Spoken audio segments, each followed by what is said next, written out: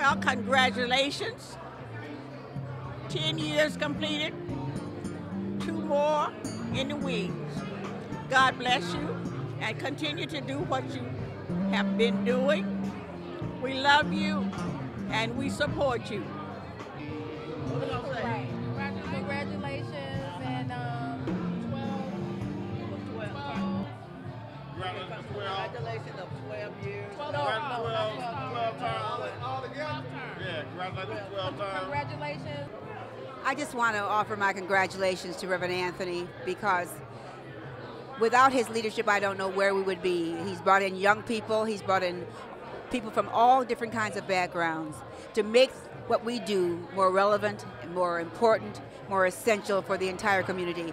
And I have enjoyed working with him. We've had some wonderful debates over various issues, and I admire his commitment, his dedication, his eloquence, and all he has done to uplift and elevate our community. Thank you, Reverend Anthony, for so many years of service, and we look forward to many, many more. Now raise your hand if you know President Wendell Anthony. Raise your hand if you've ever worked on any initiative with him.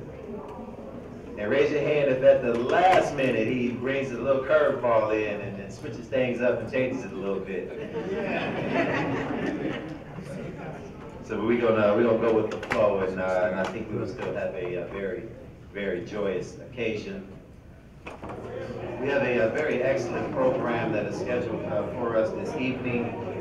And as we start our processional, before we have our board, we have some very special invited guests who will be with us. Doing our invocation today will be Bishop John Drew Shear, the pastor of Greater Emmanuel Institutional Church of God in Christ. Followed by our Black National Anthem, Ms. Audrey Mavens. Followed by that, we will have our installation of officers in our executive committee by the Honorable Judge Judith E. Levy, the United States District Court Judge of the Eastern District of Michigan. We will have a host of special tributes and remarks, followed by a presidential prayer by the Bishop P.A. Brooks of New St. Paul Tabernacle Church of God in Christ, followed by the installation of our president by the Honorable Judge Richard H. Bernstein from the Michigan Supreme Court Justice, followed by our president's installation address and our benediction by the Reverend Myo Reynolds. Let's give all of our special guests a round of applause.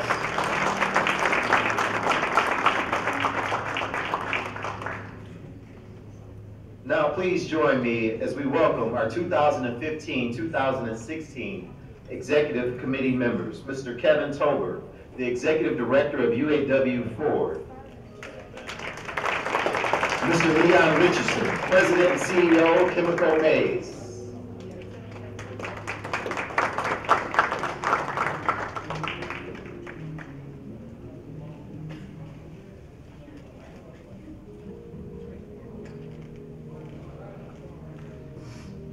Attorney Kalila Spencer, partner, Hahnemann, Miller, Schwartz, and Cohn. Mr. Hiram E. Jackson, CEO, Real Times Media and the Michigan Chronicle, who could not be with us this evening. Ms. Lakeisha Becton, researcher, UAW. Former Executive Director, Mr. Hester Wheeler, Chief Innovation Officer of Black Family Development. The Honorable Rashida Tlaib, Community Partnerships Director with the Sugar Law Center for Economic and Social Justice. Mr. Kenneth J. Shapiro, President, Consulting Engineering Associates. Mr. James Jenkins Jr., President, Jenkins Construction. Mr. Kenneth Harris, President and CEO, the Michigan Black Chamber of Commerce.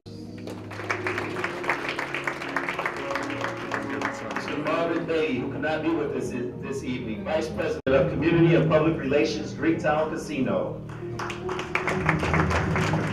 Mr. Michael Turner, Chief of Staff, Wayne County Sheriff. Mr. Madasa Tuaku, the Director of Compliance with the Detroit Wayne Mental Health Authority. Ms. Katie Riley, who's unable to be with us this evening. Attorney Richard Mack, Attorney Miller Cohn.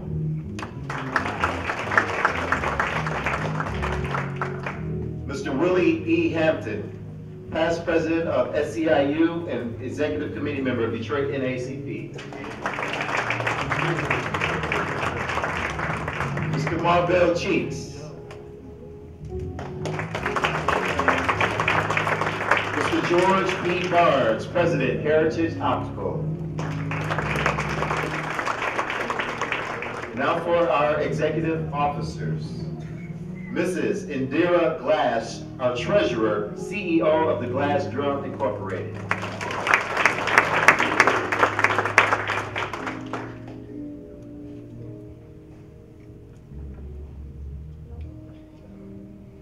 Dr. Shakitra Green, secretary, founder and CEO of F2A Math Center. Ms. Alice Thompson, third vice president, president and CEO of Black Family Development Incorporated. Mr. James Settles, second president, vice president of UAW4. He could not be with us this evening. Mr. John E. Johnson Jr., Attorney John E. Johnson Jr., first vice president, executive director of the Michigan Legislative Black Caucus. And ladies and gentlemen, it is with great pleasure announcing his 12th term, unprecedented, on his way to 24 years, our president, the Reverend Dr. Wendell Anthony, Pastor Fellowship.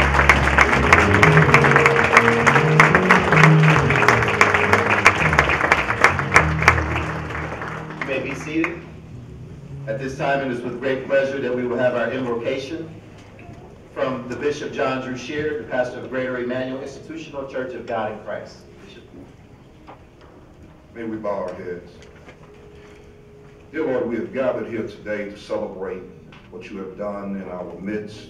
This occasion comes to us in such a critical time when it seems to be the consensus of our world to have no respect for the progress that we've made, and if possible to turn back the hands of time that this organization has labored so intensely to bring us to. We pause today to not only say thank you for what you've done, but to say thank you as we fight on for the cause that has been spelled out by our founding fathers. We now pray, O God, and invoke your presence upon this setting, that we will not only remember what has been done, but that we will meet the challenges of our day. We pray for these officers that you will bless them in a special way, give them the grace to answer the call and rise to the occasion of which you've called them. God, we pray that you will help them and that your presence will be felt in a special manner as we pray for every home that is represented here in our city and community at large. And we ask that you will bless all of us in a special way in Jesus' name. Thank God. Amen. Amen. Thank you. At this time, we will have our Black National Anthem sung by Miss Audrey Mays. Line audible by Miss Maya Anthony.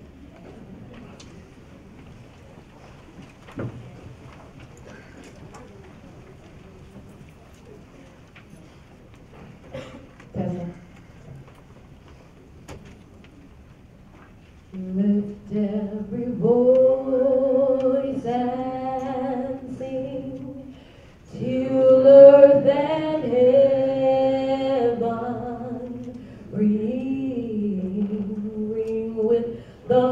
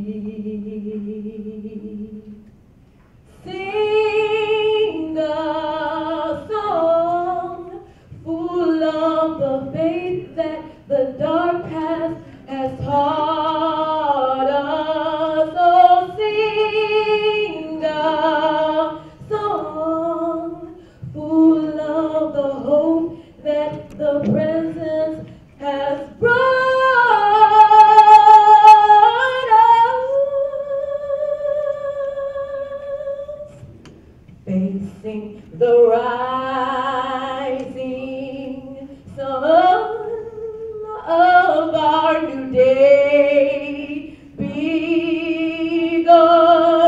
Let us march on till victory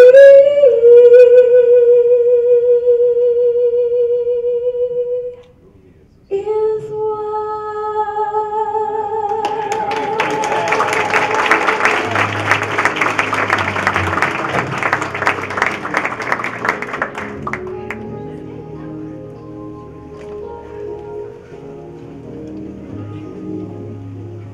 We certainly thank Ms. Maia Anthony and that talent.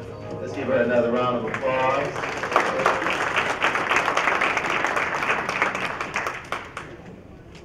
Sometimes you just have to be ready in the world of the NAACP. We thank you for always being ready. Amen. Certainly, and I'd be remiss if I didn't thank a few people before we continue with our program. If you would join me, our team, our staff has been very tirelessly working to make tonight a reality. If you would join me in thanking them for their hard work this evening, pulling together together.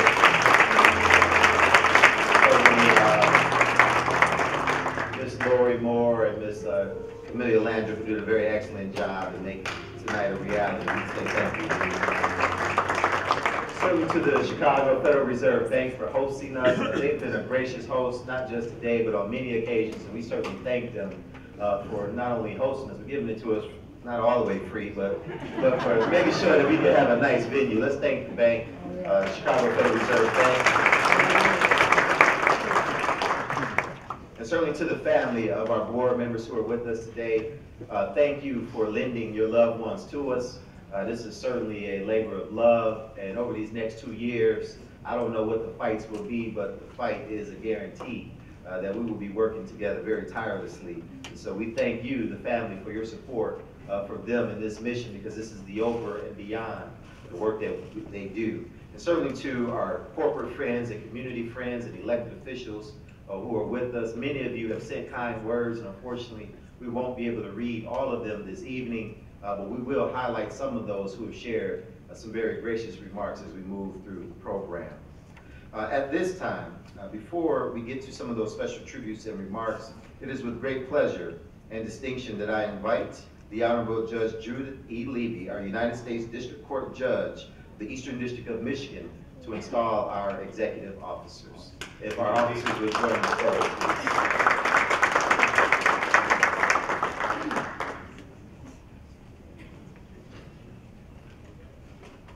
Thank you very much, Donnell. It's a wonderful opportunity to be here, and I'd like to thank everyone who invited me to assist in administering the oath of office. Before I do so, I'd like to take just one moment to add my voice to this evening's important event. Now that I'm a judge, I've learned a few important things, and one of them is that I get to say something without asking for too much permission. Although I did ask Donnell White whether I could say a few extra words. I'll be very brief, if it pleases the court. Thank you. I recently had an opportunity to read Matthew chapter 5, verse 43 and 44. He said, "Ye have heard that it has been said, Thou shalt love thy neighbor and hate thine enemy. But I say unto you, love your enemies, bless them that curse you, do good to them that hate you, and pray for them that despitefully use you, that you may be the children of your Father which is in heaven." I am not educated in the Bible, but I've read Martin Luther King Jr.'s sermon on this particular passage, and I think it's relevant to your installation and core mission of the NAACP at a time like now, when there is so much unrest and exposure of continued racism in this country, as laid bare by the killing of Michael Brown, Eric Garner, and others. Martin Luther King Jr. said about this passage in the Bible on November 17, 1957, and it rings true today. He said, "The words of this test glitter in your eyes with a new urgency. Far from being the pious injunction of the utopian dreamer, this command is an absolute necessity for the survival of our civilization. Yes, it is love that will save our works and our civilization, love even for your enemies. As you take this oath of office today, I know from my own experience and understanding of history that the work of this organization has shaped this country in many ways, in more ways than many of us can articulate, through love of country, love of freedom, and a burning passion for equality. The NAACP, I believe, has saved this country and helped to build it up. There's a great deal more work to be done for our democracy to survive, as Reverend King put it. I am now prepared to swear in the officers, and I ask that you raise your right hand, and please repeat after me. On this 29th day of January 2015, I solemnly promise to uphold the duties and responsibilities of executive officers as set forth by the Detroit Branch NAACP. And in accordance with the Constitution and bylaws of the National Association for the Advancement of Colored People, by the powers vested in me by the United States of America and the United States District Court for the Eastern District of Michigan, ladies and gentlemen, I present to you the executive officers of the Detroit Branch NAACP. Congratulations.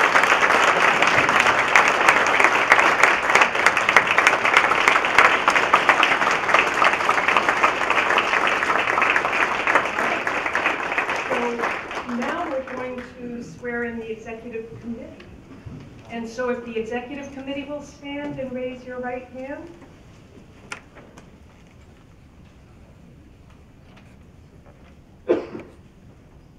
Okay, I was thinking, remember when President Obama got sworn in the first time? I was going to try to do this sort of a shorter way so that we don't run into any problems with this that he ran into that first time. But let's do it the formal way. So please repeat after me. On this 29th day of January 2015, I solemnly promise to uphold the duties and responsibilities of executive committee members. Set forth by the Detroit Branch NAACP. And in accordance with the Constitution and bylaws